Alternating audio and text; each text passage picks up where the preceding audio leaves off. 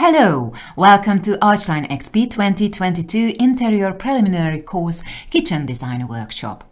I hope that you have completed the projects from the previous lecture. Let's start designing the kitchen. I will open the program and click on Open Project to select the kitchen designed by Andrea Nagy.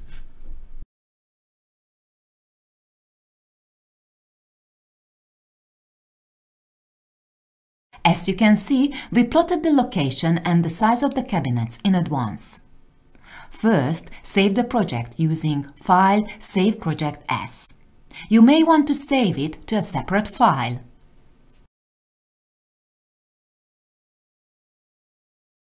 Let's take a look at how the kitchen will look. This is the L-shaped kitchen we are going to make. One side will be prepared with an anthracite colored front, the other side with a white colored front. We will use the interior KBB cabinet command. In the first tab, we will set the basic parameters. The width, which is 600 mm, the depth, which is 550 mm, and the height.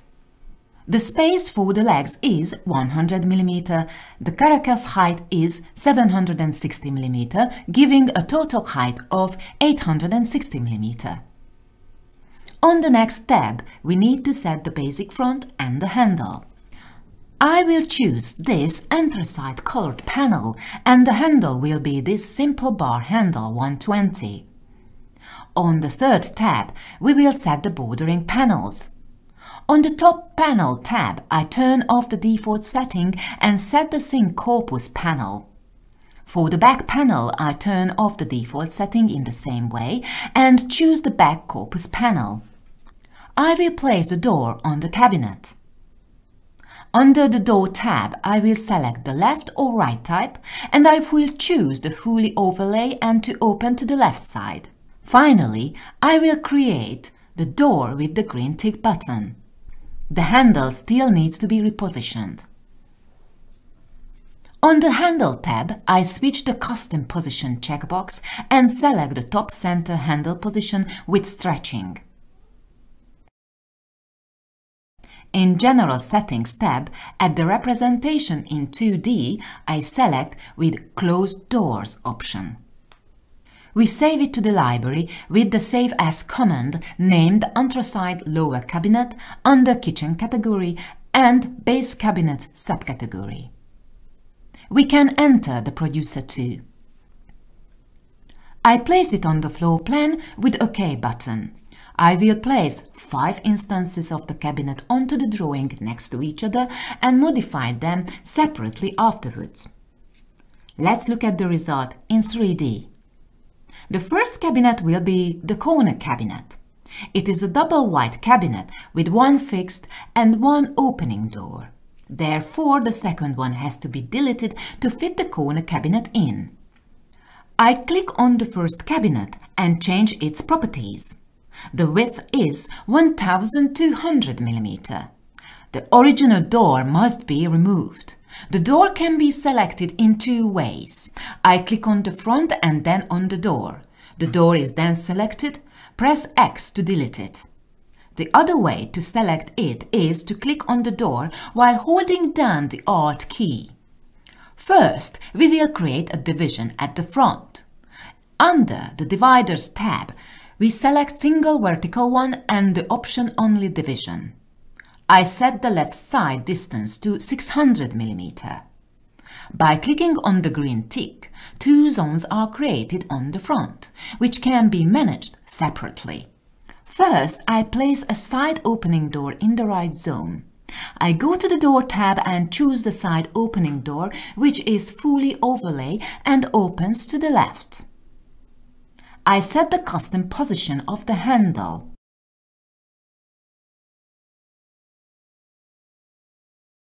Then I click on the left zone and place a fixed door here. I save the corner cabinet to the library by selecting Save As command so I don't override the previously saved cabinet.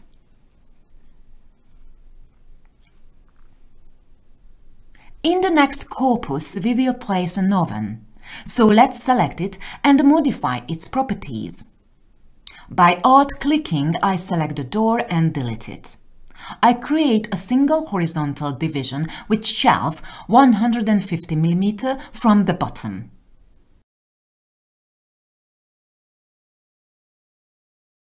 The oven will be placed on this shelf and I will create a drawer under this.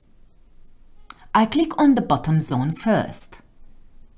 I select the Drawers tab and place a single drawer with front. I hide the handle in the Handle tab. I click in the upper zone. In the Appliances tab, I select Milk Combi Oven. I use the original item size and create it. The oven is not yet in place, so it must be moved forward along the green axis and down along the blue axis.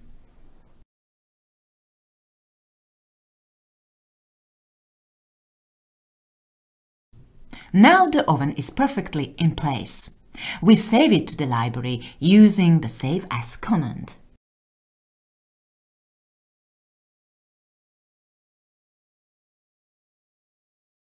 The next cabinet will be a hidden drawer cabinet. In the same way as before, I select the door by alt-clicking and delete it. Clicking on the Drawer tab, I will select the multiple drawers with single front type and change the number of items to 3. The hidden drawers are done. To make them visible, I click on the first tab and select the Totally Open option. The 3 drawers are visible now. I go back to the closed view. The handle should be set to the custom position and stretched option should be used. I save it to the library with Save As under the name of Anthracite Lower Cabinet Drawers 1. Now, on the other side of the L-shaped corpus, I will make a wide drawer cabinet. To do this, I activate the floor plan view, I select Interior KBB Cabinet. Here I will load the Anthracite Bottom Cabinet Drawers 1 that I just saved and will modify it. On the first tab, I rewrite the width to 900 mm. I use alt-clicking on the drawer and select Multiple with front type. I change the last distance to 400 mm. The other 2 drawers will be the same size. In the Multiple with front type, we can set up to 3 different drawer widths: the first, the last, and the intermediate ones. If we need more than 3 different drawer sizes, we should first divide the front and then create the drawers one by one using the Single Drawer with Front command. Let's save the wide drawer cabinet to the library.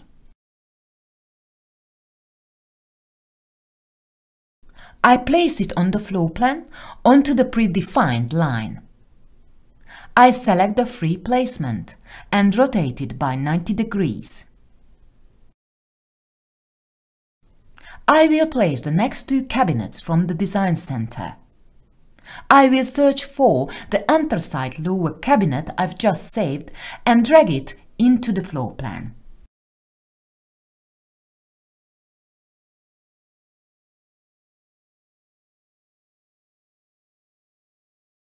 Let's look at it in 3D. In the rendering image, we can see that the front of the cabinets on the left is white.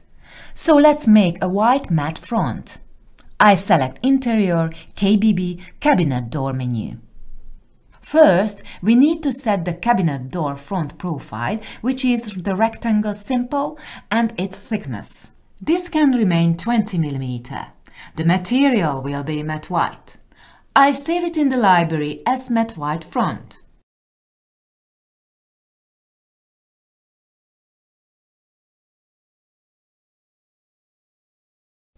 I can place it, but I'll delete it because I don't need it on the floor plan.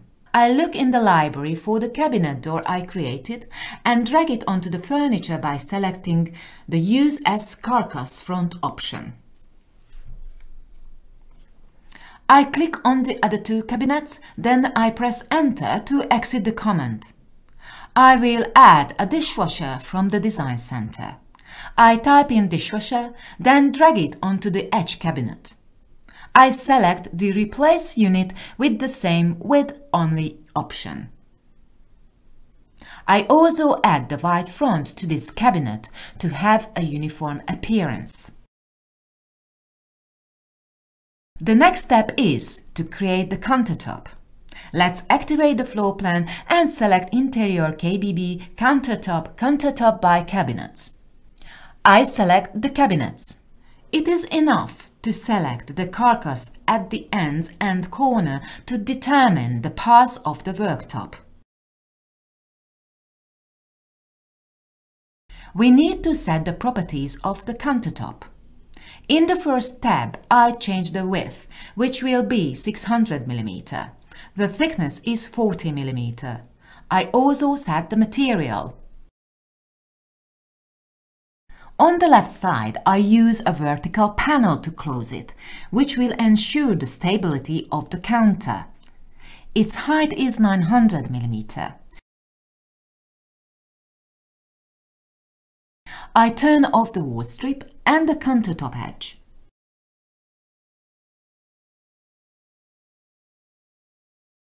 The joint of the tops is set to option 1. I accept the settings. Let's look at the 3D model.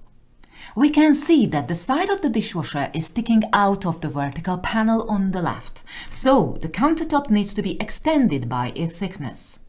With the worktop selected, I change its length by 40 mm. Let's look at the 3D model again. It's perfect now. We further modified the property of the countertop. We will place a sink on the left and a hob on the right. I select the sink called Canon 1 Basin Sink, set the distance from the left side to 940 mm. Finally, I create it by pressing the green tick button. Next, I place a tap on the sink. I click on the tap icon, select this Cutterman tab and move it to the correct position.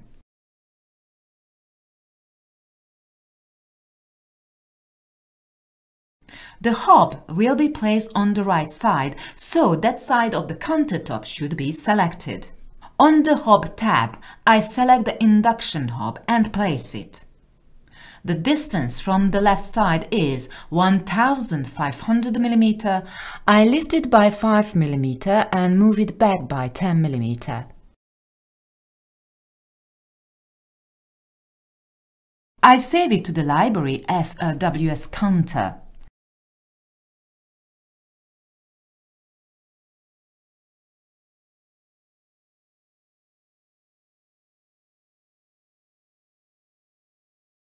I will place the rest of the cabinets from the Design Center. Let's have a look at the rendered image. I have to place these cabinets and create the box between them. I activate the floor plan and look for anthracite tall cabinet from the Design Center.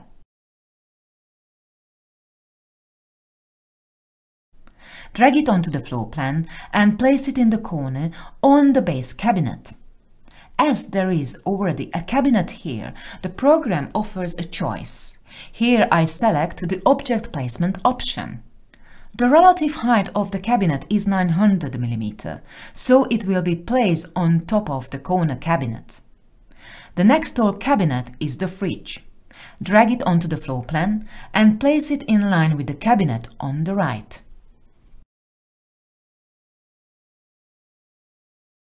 I will look for wall units, placing the anthracite wall cabinet first, then the one that opens upwards. When placing the furniture, the program will monitor the position, which will help us to fit it exactly.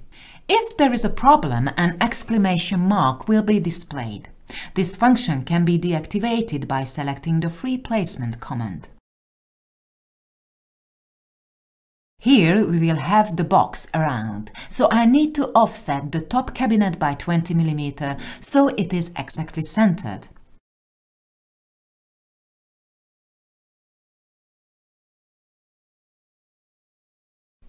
Now we will make the top box from a worktop. To do this, we will use the Interior KBB countertop by profile command. I specify the first point of the worksheet, then the end point, and press Enter to create it. I click on the Save icon to select the previous countertop so we can work with its parameters. I change the width to 570 mm and the thickness to 20 mm. I switch on the right side panel too. The height of the panel is 920 mm. This box has a back plate. I create it with a use of the wall strip. Its profile must be adjusted. Rectangular profile, 5 mm wide and 920 mm high. I also set the material.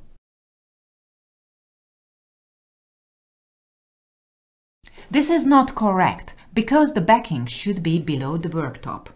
So I double-click on the profile and select the top left reference point and accept it. And it is done. We need to specify the relative elevation, which is 1800 mm. Here we have a small issue. The height of the back should be 940 mm, so the edges will be aligned. Let's accept it. The box is ready. Now we will create a planes, also on the floor plan. I choose Interior KBB planes by profile. Let's start from here, then select the corner point and finish in the end point of the cabinet. I accept it with Enter. Let's modify it. Its material should be aluminium. The cross-sectional profile of the planes shall be 20 by 100 mm. Let's look at this in the 3D. We can see that the planes created in the slab. The reference point of the profile must be moved to the lower right to get the correct vertical position. The planes should be moved by 50 mm towards the wall using the offset or command. We finished the kitchen. In the next step, we will create dimensioned wall views, 2 image views, and 1 vector view. We can do this under Documentation Wall Views. But first, let's look at the settings. Let's start with one of the image-based wall view. The Create Dimensions for Cabinet option should be active. The cabinet doors should be closed. I select normal length dimensions for both horizontal and vertical dimension style. Let's activate the floor plan and select Documentation, Wall View, Single Wall View. I click on the wall which I would like to make a wall view of and use the arrow to specify the distance. By pressing Enter, the wall view is created and I can place it on the floor plan. Wall view dimensions can be edited. By clicking on it, we can see that it is a group. I can enter in it by right-clicking on it and selecting the Edit Group option from the local menu. Now I can easily edit the dimensions. To exit the group, right-click on an item in it and select Close Group. Now let's create another image wall view with the elevation values. In the settings, let's switch to the Elevation on Section option. I select Wall View, Single Wall View and click on the wall on the left. I specify where to view from and change the width of the wall view. By clicking on the blue rectangle and selecting the offset, I change the width of the wall view to include only the kitchen units. I hit Enter to accept and place it. We can also edit the dimensions here by entering the group.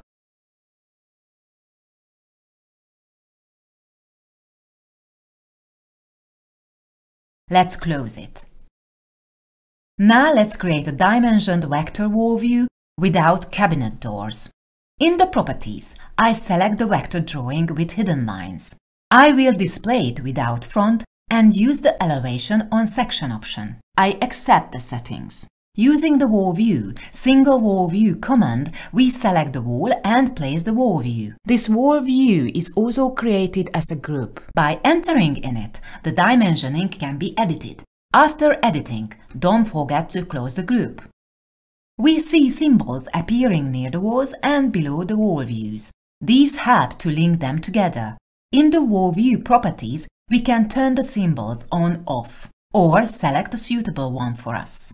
In the following, we will dimension the cabinets in one step on the floor plan. I select the dimension cabinet define all command. All storage furniture widths are scaled.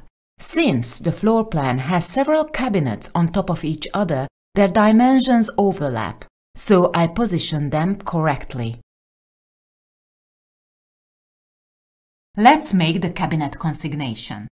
I choose documentation, quantity takeoff, Excel list, interior calculation, and turn on cabinets only. I save the list. If the Excel program is installed on your computer, the spreadsheet will open. The detailed list contains the cabinets created with the KBB tool and placed in the plan. It displays the names of the cabinets, as well the number of copies and the size of the block boards that make up the cabinets. An exploded view of the corpuses can also be made. Right-click on the chosen item and select Cabinet Exploded View from the local menu. The figure is placed on the floor plan. It shows the panels of the cabinet in detail with an explanatory list. This is also a group, so we can edit it by entering in it. After editing, the group must be closed. In the last step, let's show our client the interior layout of the cabinets on the 3D view. I use the clear screen and maximize view feature to see the 3D model properly. Click on one of the kitchen cabinets and then on the opening animation icon. These animations make it easier for the customer to understand the functionality of the kitchen. That brings us to the end of today's workshop. Thank you for joining me. Practice the kitchen designing until the next time. Have a great day. Bye-bye!